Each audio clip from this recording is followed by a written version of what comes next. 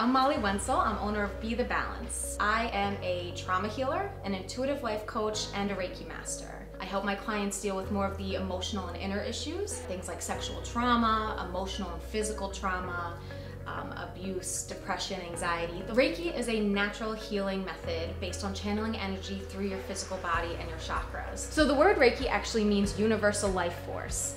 So the practitioner just channels this energy through your physical and energetic body so the energy can flow as it should, naturally. Reiki energy healing has been scientifically proven to reduce pain, reduce healing time, balance out your energies, and allow your brain to see different options and solutions in front of you that your emotions had clouded before.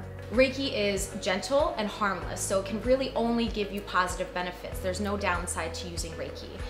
Reiki is not religious in any way, so any person can utilize its benefits. It is very spiritual because you are connecting to a higher source of energy, but again, it is not related to any religion.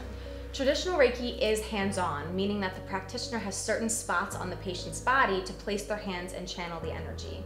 I chose to go non-traditional because I personally don't like being touched by strangers, and Reiki works by allowing your body to relax. So if a person can't relax because they're being touched by someone they're uncomfortable with, then the healing won't work as well. And that actually makes me the perfect practitioner for sexual trauma survivors, physical abuse survivors, people with anxiety and depression, and for people who just in general don't like to be touched.